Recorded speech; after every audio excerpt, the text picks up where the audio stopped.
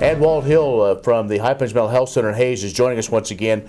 We're wrapping up our conversation with him over the last few weeks, talking about just really mental health issues, primarily in agriculture and maybe rural Kansas, but really could affect everybody, Walt. And so let's maybe kind of wrap it all up, and you know, again, with our focus being on what's going on in our farming communities. You know, if you're involved in agriculture, you've got to be optimistic. Right. But sometimes even the most optimists have some challenges, and Absolutely. so kind of wrap all the things we've talked about over the last few weeks as we move forward. You know, agriculture is a pretty stressful occupation. You don't have control over a lot of the factors that go into it.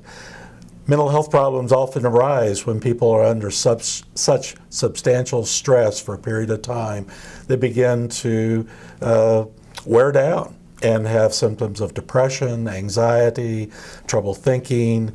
But there is help. 1 in 5 people across our country at one time in their life is going to have a diagnosable mental health problem. It's not a moral weakness, it's a medical condition, and it can be treated.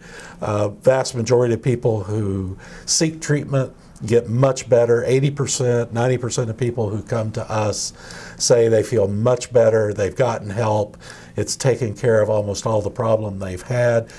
The key is to walk in the front door, to take that longest step, and it will feel sometimes like the most difficult step, but it's the most important step to come to get help.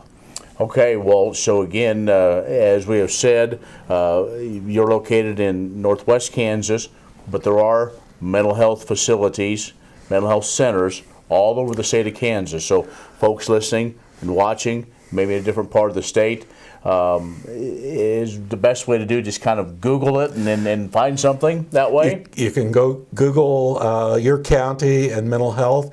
You can Google Association of Community Mental Health Centers of Kansas, and you'll come up with their website, and it lists all the mental health centers in the state and their contact information. Look in your phone book. Most mental health centers advertise or at least are listed under mental health. If you're in our 20 counties, call 1-800-432-0333, and we have offices throughout the 20 counties of our area. Even if you aren't in our area, if all you have is that phone number, call us and we can help get you connected if you're in Pittsburgh or Independence or Hiawatha. Okay. Very good. Well, Walt, again, we appreciate the time that you've given us to kind of talk about these very important issues, so thanks. Thank you, Ken. I appreciate your interest in this. This is really important.